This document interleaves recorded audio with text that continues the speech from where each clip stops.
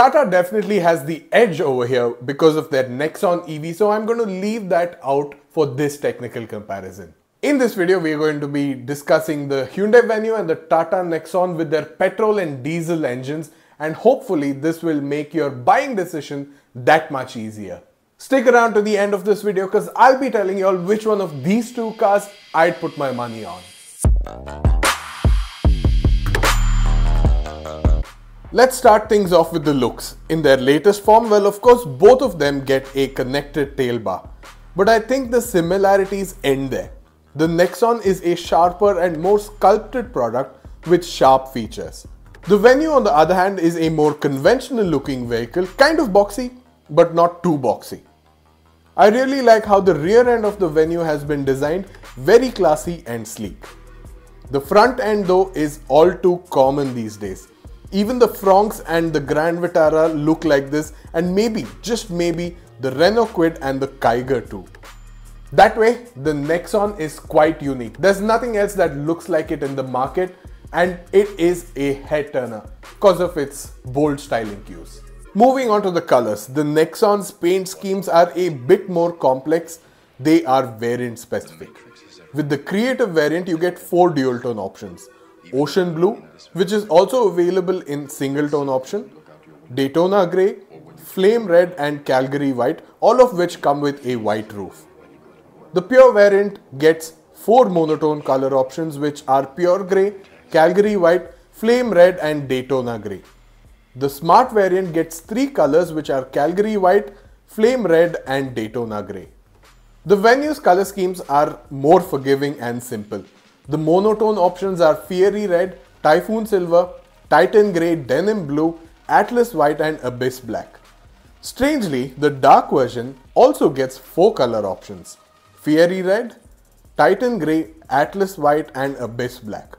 The only dual tone color option is the Fiery Red color with an Abyss Black roof, and this is available in the regular and Black Edition versions. The Nexon's Black Edition, however, is just an all-out black Nexon, both inside and out. Now, both these cars do very well in the features department, but do remember this is not an exhaustive list of features, and some of these features are variant specific. Both these cars get a digital instrument cluster, but the Nexon gets a 10.25-inch digital instrument cluster with Maps display. Both cars get wireless Android Auto and Apple CarPlay, tire pressure monitoring system, voice-activated sunroof, connected vehicle technology, ambient lighting, paddle shifters if it's an automatic or a DCT, and powered driver's seats. Before talking about engines, let's talk about ground clearance, safety and boot space. When it comes to boot space, the Nexon gets 384 liters and the Venue gets 350 liters. With the ground clearance, the Nexon gets 208 mm and the Venue gets 195 mm. The safety features of the Venue are ESC, Vehicle Stability Management, Hill Assist Control, 6 airbags as standard, and a 4-star NCAP rating. With the Nexon, you also get 6 airbags as standard, ESP, Electronic Traction Control, Emergency Brake Assist, Rollover Mitigation, and Hill Hold Control, and it also gets 5 stars of NCAP rating. So the Nexon wins this on all 3 counts. Let's do the all-important engine comparison now, and I'm going to break this down into 3 parts: naturally aspirated petrols, turbo petrols and diesels. Also, I'm only going to be talking about the base variants of each given engine and gearbox combination. A naturally aspirated petrol is only available with the Venue, and this engine is a 1.2 liter 4-cylinder petrol producing 82 horsepower and 114 Newton meters of torque. ARAI efficiency number is 17.5 kilometers per liter, and the manual gearbox variant with the engine costs 9.67 lakhs.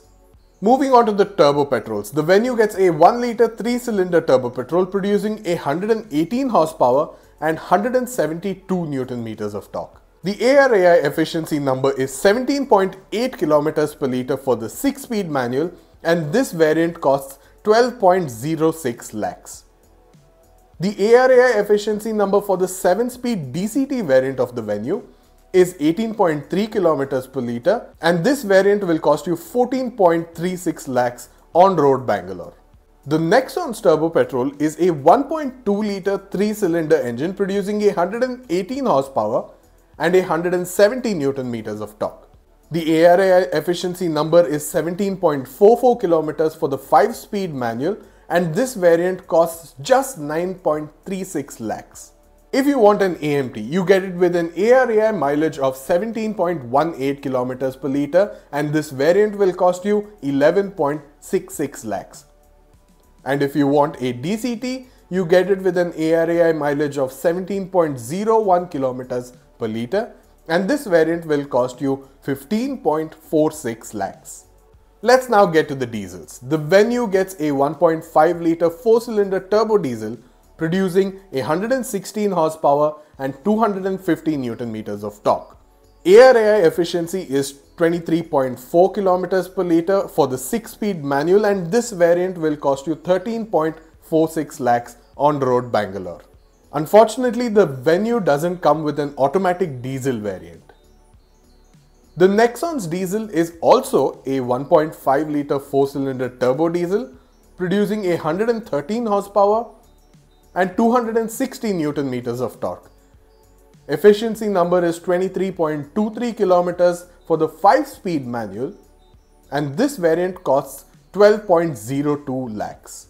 The cheapest AMT diesel is the pure 1.5 diesel, which gets a 6-speed AMT, and the ARAI efficiency is 24.08 kilometers per litre, and this variant is priced at 14.61 lakhs. So if you are an automobile purist, that is, you only care about how the car performs and drives, here are your best bets. If you want a turbo manual, the Nexon is the more affordable product. If you want the more affordable diesel, again, Nexon is the cheaper car to buy, but that only comes with a 5-speed manual gearbox instead of 6 that you will find on a Venue. If you want a turbo DCT, I think you should trust Hyundai more than Tata, and if you want an automatic diesel, the Nexon Diesel AMT is your only option. As for me, I play things safe. So I'm going to put my money on the Hyundai Venue manual with a turbo petrol engine. It's got a good enough feature set and should be more reliable when it comes to electronics and drivetrain. But what would y'all like to buy? Let me know in the comments below. Thank you for watching this technical comparison. I hope y'all enjoyed it. Please subscribe to the CarStats channel. It's going to take me a very long way, and I'll see y'all in the next video.